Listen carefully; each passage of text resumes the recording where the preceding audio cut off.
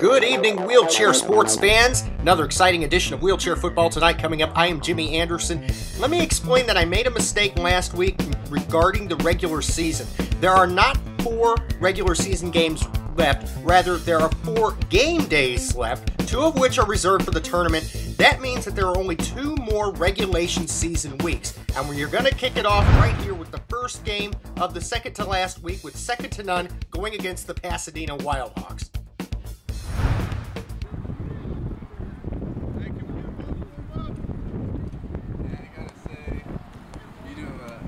Job on the commentary stuff.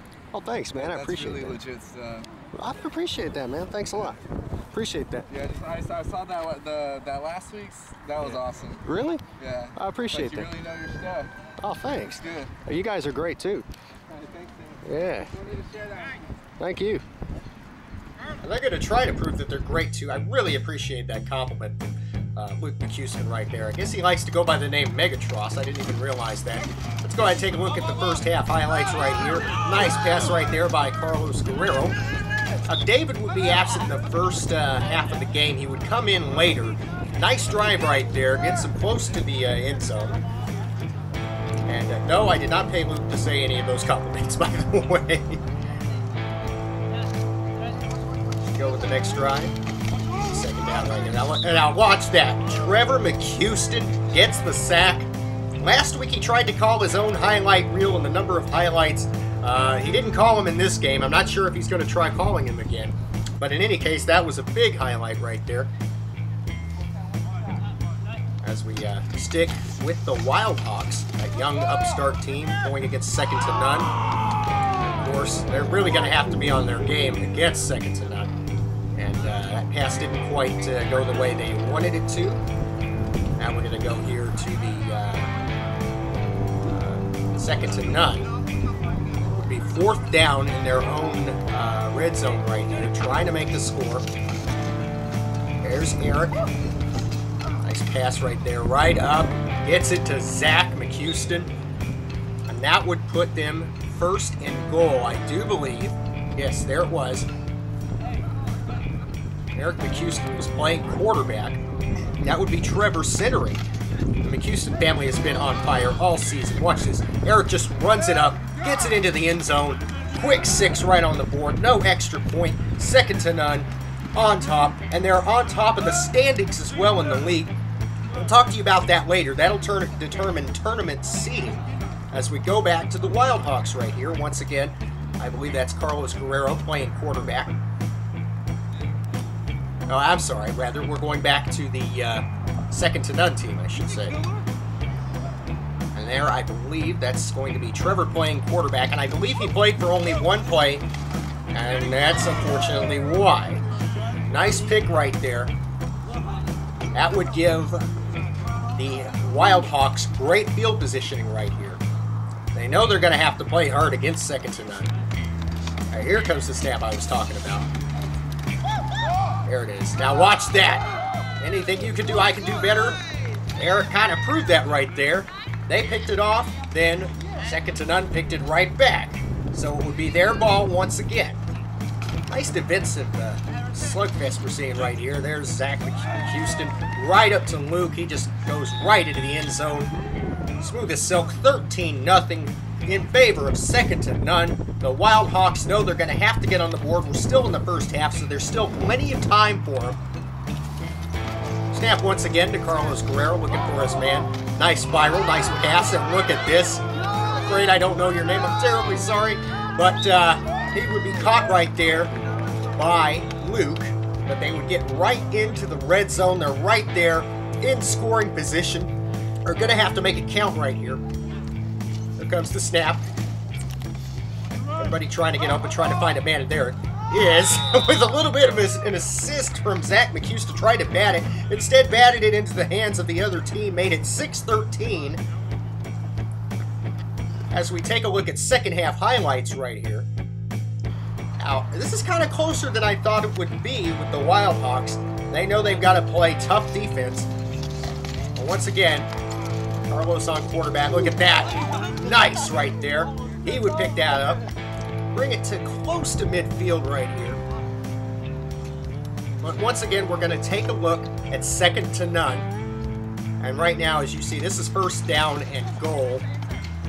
Yeah, no way that they're going to be stopped in their own end zone. They got it 22-6. They got the extra point there.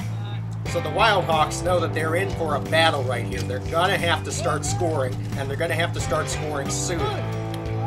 And unfortunately, it's for the Wild Hawks. It's picked off again. Look at that lateral from Luke to Eric. The brothers, as I've said before, that play together, win together. And this foursome of the McHoustons, second to none, have been just that. I know I've made puns about their name before, being second to none. With a name like that, you have a tall order. Watch this. Eric McHouston. Oh! Falls down. Knocks him right down. Wasn't a penalty, however, as both kind of bumped into each other. That would be Luke. Now, you see the clock there, 9:12 left. I mean, you know that the Hawks are getting a little worried right here. Eric McHouston.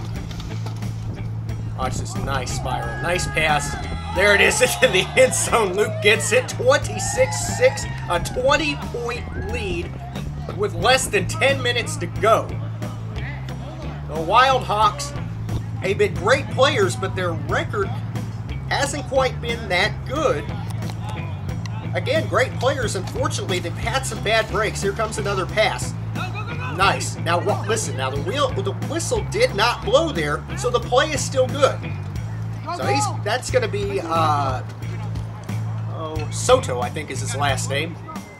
There it is, Joel Soto. Excuse me, I beg your pardon. Every time I watch y'all, I have to see this and I have to see this. Every time I touch it right here, this is all the whistle. It's not just the kids, y'all, man. And that's Johnny Martinez making the call right there, making sure everyone knows to play to the whistle. This is also a rule that Zach McHouston, of course, is our head referee. Here comes Mitchell on QB. There it is, right into the end zone. Made it 33-12. And I can't even remember if they got the extra point. I think they did. It really doesn't matter. 33-12. It's becoming a curb stop. I don't believe it. Oh, and that almost appeared to be another sack, but instead, that would be Soto into the end zone again. That would make it 18-26. They're going to have to score, and they're going to have to score fast. Or rather, 33, rather. I'm sorry. We got the score wrong. That's all right. That would make it 39-18. And I do believe that that is the highest regular season score we have seen. 1 point shy of 40. But you know what? With that compliment that Luke McHouston gave me, I'm going to give him the extra point. Let's just call it 40-18. That's not an official score. The official score is 39-18. But in any case, the Wild Hawks have been having some bad luck in the league. As I said, they're great players. Don't get me wrong, as you can see, especially against second to none, though, just about every team has had bad luck at one point or another. But there you see them all high-fiving, everybody congratulating one another. We've had a great game right there, but unfortunately it didn't go the Wild Hawks' way. It went in favor of second to none. And I mentioned tournament standings. Now, pretty much, the first round bye for second to none will be clinched if they win next week. Now, the Wild Hawks, unfortunately, have pretty much been eliminated from a first round bye, but it's a 6-team elimination tournament. All teams are eligible to win the Louis Cantu Bowl. Next time on Wheelchair Football Tonight, we're going to have another exciting game, and it's going to be the Texas Bliss without a win against the End Zones, who have 3-1. Will the Bliss be able to come back from that winless record? We're going to find out next time on Wheelchair Football Tonight. Until then, for now, this is Jimmy Anderson signing off for Old School Media and Wheelchair Football Tonight.